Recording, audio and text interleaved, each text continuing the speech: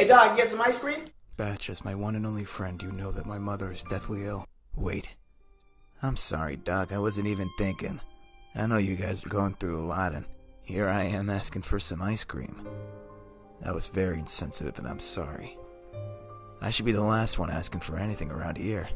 I mean, you and your mom got me off drugs, and got me to school, and you guys saved my life. And that's why I wanted to finally give you guys something back.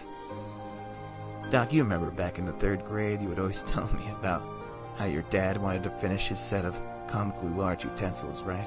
Before the accident. Of course, but all he could ever find was a fork and knife. He could never find that spoon.